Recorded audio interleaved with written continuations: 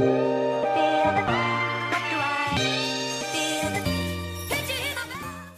guys, today we're going to give my car a sound system upgrade. I'll walk you through some very easy steps so you can do it as well. Let's get started right away.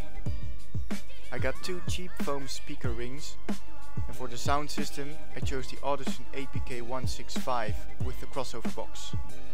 This system has a tweeter and woofer separate from each other. I got new plastic 6.5 inch speaker rings to mount a new woofer in, and I got some generic speaker cables which we will be cutting up.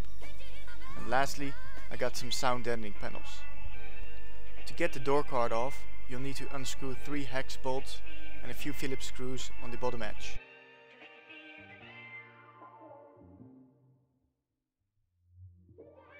Once all screws are out, gently try to force the underside of the door card away from the door until the door card loosens up. After that, lift the door card up, but do mind still attached cables and wires.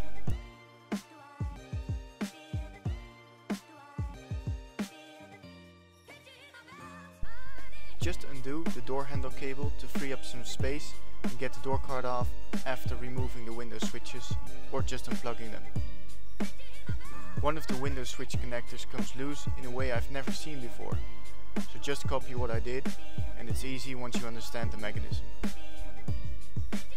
After this, we're going to put the door card somewhere safe.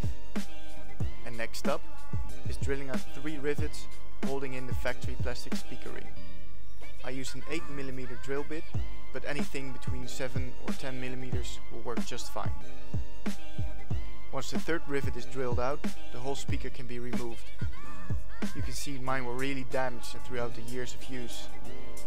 Explaining it this way through a schematic view is much easier to understand. You'll see it's really about cutting some wires and crimping on new connectors. First, you're going to cut the existing wires as close to the connector as possible. Now we're going to crimp on the new speaker connectors. This is where the generic speaker cables come in handy. Once they are crimped on, simply connect the new tweeter and woofer. It will look similar to this. Since my tweeters come with the crossover box, I crimped those wires on instead. The box has its own speaker connectors. I removed the white insulation material that has been put on from the factory. It was torn and it will be replaced anyways. The sound deadening materials should be applied in the inside of the door, behind the speaker itself and on large areas to counteract vibrations and echoes. Once the inside has a few panels, use the remaining panels to close off a few big holes to mimic a subwoofer box enclosure. I connected the new woofer and tweeter and attached them on the new plastic rings. After that, I riveted them back on the door.